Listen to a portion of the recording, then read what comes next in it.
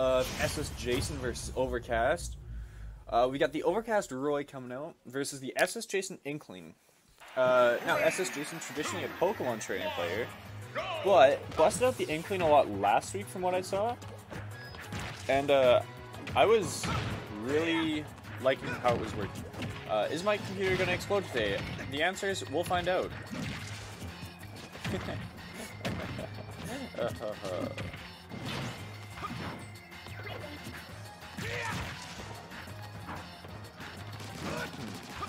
So pretty even so far. SSJason has been finding a couple more neutral openings, which is promising. Ooh. Oh! Got both hits. Yeah, that's the stock. Let's go, Jason. But Overcast, his punish game with his Roy. Roy's one of his better characters. I remember him playing Roy a lot in Smash 4. Or like a decent amount. And definitely has a decent understanding of the character. I don't think Jason wanted to throw that splat bomb the wrong way, and yeah, I got caught charging the forward smash. Does not cover jump at that space. Should be fine. Ooh, down smash. Pulled the trigger where the first hit would have connected, but spaced it for the second hit on the roll, so a little unfortunate. Yeah, I gotta replenish that. Run a little low. Should be able to get a decent chunk back into it. Nope. Opposite set up the bomb. That should be it, though. Should be full in.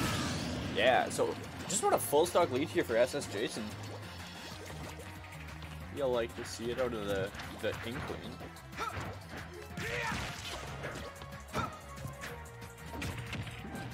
Here goes fine. Yeah, Overcast looking for a lot of nairs. A lot of forward tilts, forward smashes, and of course Roy, that Crom Roy jab is on some other stuff. Bring it back though. Ooh, that platform just clipped the edge of it, kinda saved him. Big grab here. Punish one up air. Finds another grab in neutral. On stage. Decent ledge trapping, but gets out of it. The roller. One of the most infuriating things about the roller to me is, well, one, getting hit by it, but, having to, run slower on it. Oh, jab lock. Oh, he stole that from Ben. Ben Tatek. He was talking about a setup he's got where he jabs twice, and for the jab lock, and then dash back rollers, because people tend to roll in off of the jab lock.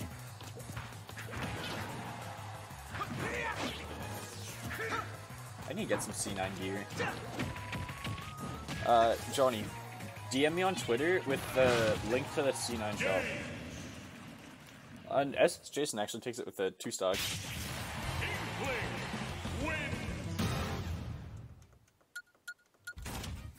About 3 minutes at game. 2 stock for SSJason. 5%. Wonder if we'll see another Roy out of Overcast. Yeah, Jason's looking really good on this Inkling. Yes, I want C9 merch. I want C9 merch my whole life. Niski just makes it look so good. But, see what Overcast does if he stays the same character. I think he is going to stay the Roy. I haven't seen him pop out of the arena. Yeah, Jason Inkling really impressed me last week. And then he kind of just go back to the Pokemon trainer. And it wasn't working great, so I'm hoping he just kind of sticks it out.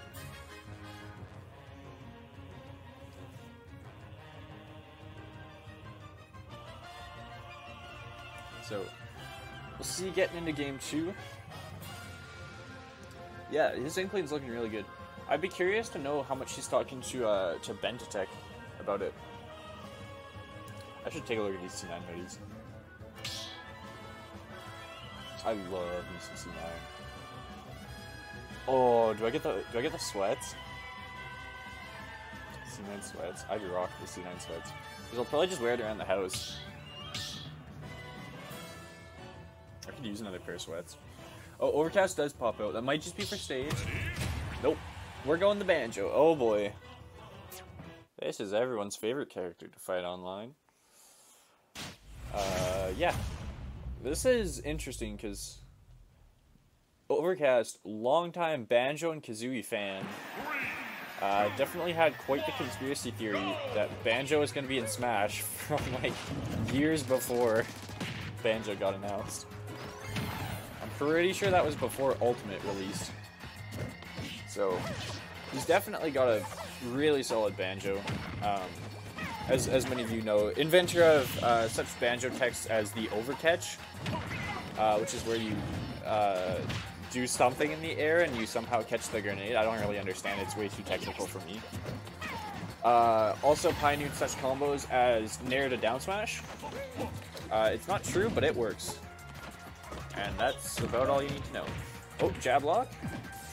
There's the same read as he went for with the roller earlier, just mistimed it. So, Banjo is in Smash. That's my analysis of the set. Yep, he's in Smash. Ooh, rapid jab catches him out of the up B? Not an option I was expecting to see there. Shield grabs the roller. Still living. Should be fine to get off this ledge here. Yeah, but finds the forward air. That move hits hard. Yeah. Banjo's got some good ledge trapping, but it's really when he can set up his grenades and his eggs that he'll find a lot of that success ledge trapping, and then charge a forward smash to cover all your options kind of at the same time. But Jason kind of starting to tunnel a little bit on these rollers, I think. Really wants to close the stock out. Yeah, there's another one. Gets some shield grab. No ink.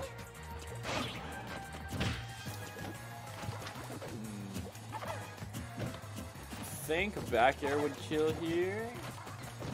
Ooh, that forward smash not gonna kill. Let's chase it. And there's the ledge trapping.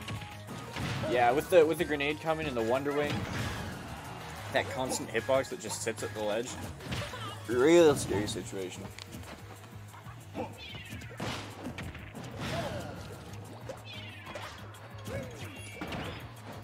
Ooh. 2 frame? Maybe not quite a 2 frame, but just bottom of the... Ooh, what does forward smash? Okay, Jason finally closes out that first stock. Went for the Nair down smash there. Oh yeah, Wonder Wing. The very end of it, the hitbox grows just a little bit and it will cover ledge. Trading side Bs there. And rapid jabs. Oh, parries the Wonder Wing. Doesn't get a punish. Ooh, good read on the up smash. Overcast now about a full stock ahead. Looking really comfortable on this Banjo pick. But, Jason can find a way down here. Yeah, that air dodge. Unfortunate.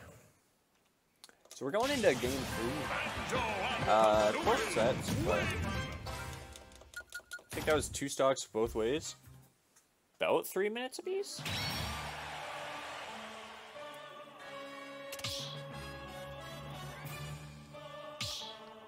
Yeah. See what happens. I've been thinking that Overcast should be going Banjo on Wi-Fi for pretty much the entire length of the circuit.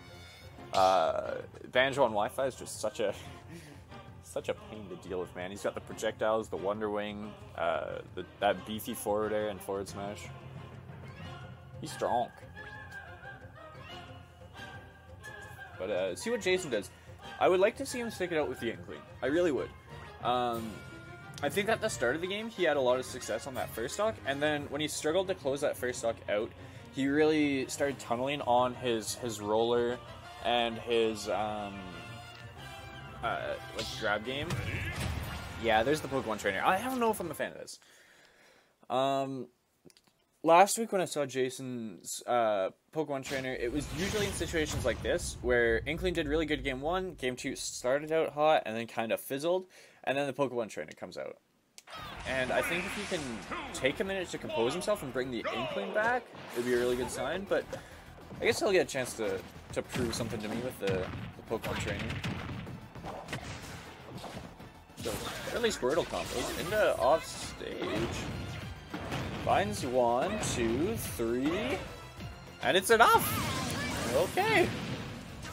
And Squirtle's back. You just had the triple dip.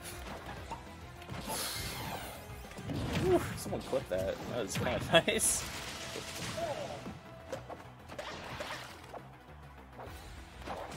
That was a quick triple dip to take the first stock. See if you can find anything. Any damage he gets now is just extra credit. Down throw into the up B. I feel like you can get up air there and into a forward air, like some sort of combination, but up B might just straight up have more damage to it. But Ivy comes out. This is when I think Ivy needs to come out. That 60 to 70%. Especially if you're still at low percent. Because Ivy's neutral's a little bit better, and Squirtle just doesn't have as many conversions anymore at that percent. So, and now the Zard's out here for that high percent. I would like this better if Jason were also at high percent, but on the platform that won't kill yet. No, that's another 20-30% away from killing, I think. I don't know the actual number on it, but it's a ways away yet. So, up B. I wonder if that was supposed to be a Flare Blitz. Nope, definitely supposed to be an up B. He's still going for it. Oop, he hit a jab. Overcast combo. Got him on stage. Has to burn a second wing just to get back to ledge. That might not do it yet. Nope. I think it's still stale. Still in the stale move. That back air definitely gonna do it. So back to Squirtle. This is risky to stay Squirtle because you're so light. Like that F smash is gonna start killing. But if you can get this kind of one conversion, yeah. And then missed the DI. Well, if you hit the DI, it was a much better start. But now they'll get to come in, basically 2-stock lead.